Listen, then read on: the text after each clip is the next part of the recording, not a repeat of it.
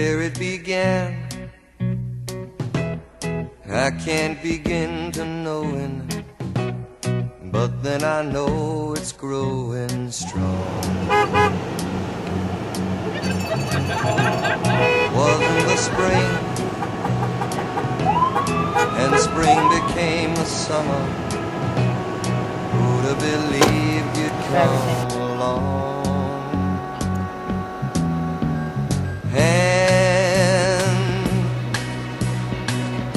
Touching hands,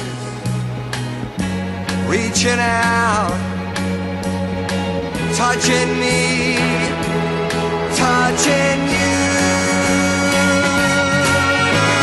Sweet Caroline, good times never seem so good. I've been inclined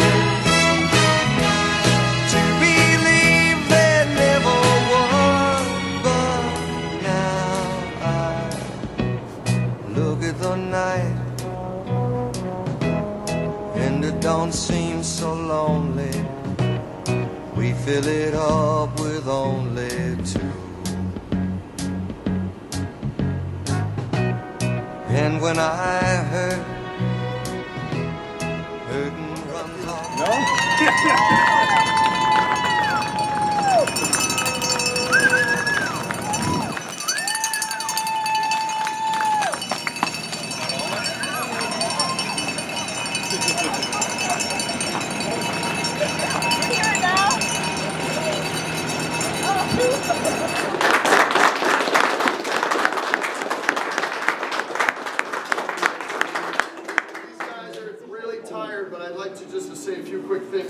We head home. We still have a bus to unpack. So I jotted down a few things on the way up. As you can see, they did very well. I just want to say, first of all, thanks to the school administration for supporting our program and our athletic director, Lynn, because this couldn't be done without the support of the administration. These are long trips and they're long seasons, and so thank you very much to those guys. Thanks to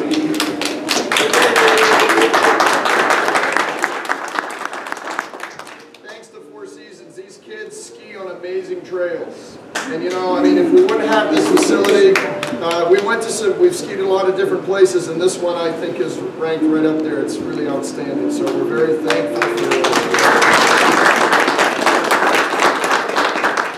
it. Rescue and safety personnel, thanks for coming tonight to do this for us. It means a lot to these guys. We appreciate it.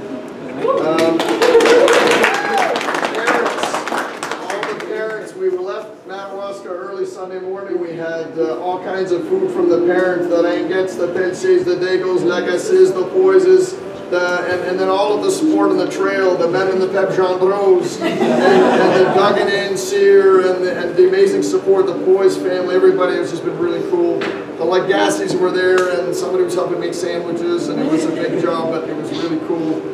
I don't know where he went, but we had a really, is Andy in here? There he is. We had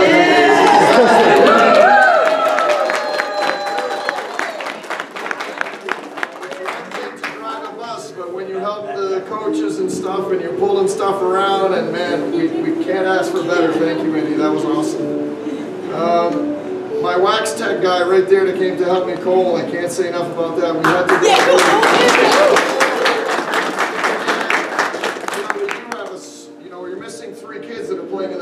For the high school band, for the high school girls game, so there's a few of them missing here tonight, and so we'd be a little bit slightly bigger crew, but but we had a lot of pairs of skis to rip, and it was very nice to have him there. Thanks.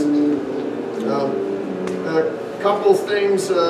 This group right here, multiple compliments throughout the year about these young athletes when they're in restaurants, when they're representing Madawaska, and the one was.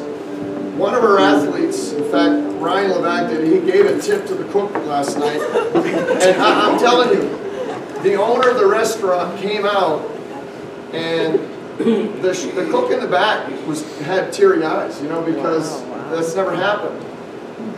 And the waitress that served their table, because the adults sat on one side, some was from one side, and But she told me that, you know, hey, this is the most outstanding group of young people that I've ever.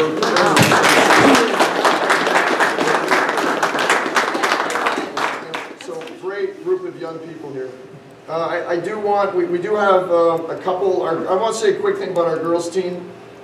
We ended up with only 3 girls, so we didn't we had a team score, but it hurt us. The new scoring system did not help us because we didn't have a 4th skier. But we had one that was sick and one that couldn't make the trip, so unfortunately that hurt our team score. But we still had some really cool results here. I do want to mention one girl today who, you know, you talk about learning about adversity and grit and things like that. She finished 18th yesterday, and that's what MMHS say, you know. And she was some disappointed, and 18th is not where she wanted to be. She finished 7th in the skate race today, you know, and you think about that, that says a lot about her determination. You notice there's 2 sportsmanship awards. The coaches voted on this as well, so we didn't know, but we ended up getting both of the Class C sportsmanship awards, so that was pretty neat as well. I do want to mention there are 2, Ryan's a senior, he's at the band, but I have 2 senior ladies here, Isabel and Donna, and boy, they've been the heart of this team for the last 4 years for Isabel and 3 years for Donna Warren, and so we're going to really miss those gals. What a great job they did this week. Okay, we have 2 champions here tonight. There's, first of all, you have an individual champions, and then of course you have that state championship trophy there. So I just want to mention, the girls. Overall tonight, we had in the pursuit race. This young man right here is a sophomore. Came in 2nd overall in the pursuit. So he was on the podium.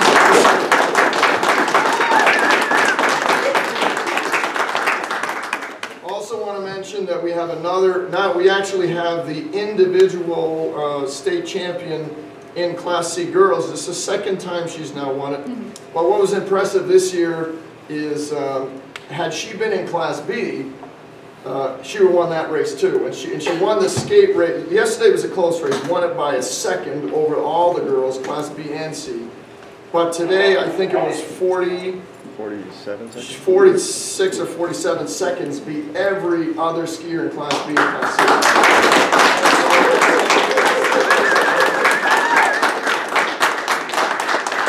She is your state champ, individual state champ. Now, I want to mention, of course, this boys team. I want to mention our 6th skier. He's only a 10th grader.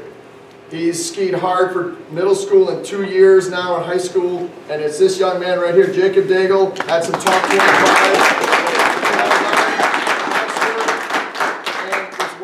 Skiing is well, we only count the top 4, but what happens when you get to ties, you have to go to your 5th and your 6th place skiers. And so these guys play a big role, and Jacob had a great weekend. So thank you, Jacob, nice work. So we have, in terms of the finishes today, Ryan is not here, but Ryan was 8th in Classic and Skate. We've got that, 9th, I'm sorry, 9th in Skate and 9th in Pursuit overall. We got 5 boys in the top 10. Dominic, this young man hadn't skied until this year, right there. Dominic Lagacé, okay, decides to ski this year. He turns it on at the end of the year. He came in 10th in Classic, so he was a top 10 skier in Classic. Well done. He then turns around today and comes in 5th in the skate race.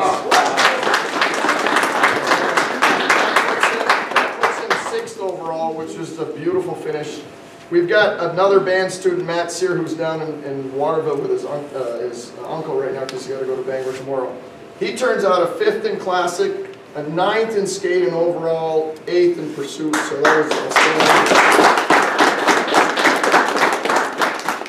and then this young guy at the end of the year just jetted it up. He just really turned it on. No, he really did. I mean, I can't say enough about him. So he comes in 7th in the Classic race, Brandon Ranget. He comes in today in the skate race. He was running people down, chasing people down. He came in 4th today. Wow. That puts him 5th in the Pursuit overall, and that's just it's a chase format. That's what we did today. Then, of course, our top boy skier all year long, And again, I just don't know, junior, sophomore, Matthew's a junior, this guy's a sophomore, this guy's a sophomore, so this is a very young team. Ryan's the only young man that's graduated. But Justin pulls a third in Classic yesterday. He pulls a third in the skate race, which is really, it's some big boys, tough competition. But is coming into the stadium, he wins to hold on to second place in pursuit. He wins pretty much a photo finish.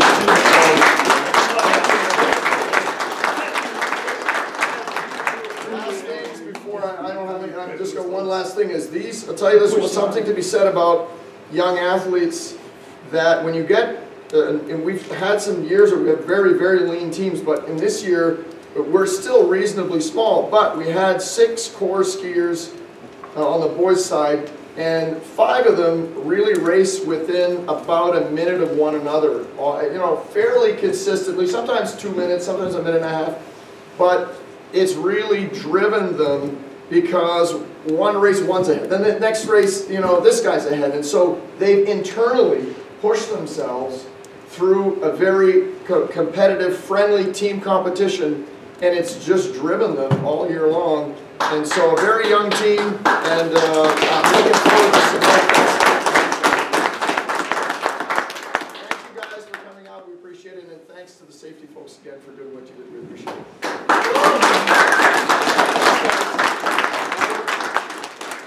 Good job. Well done. Nice job. Well done. Anyone want to shake?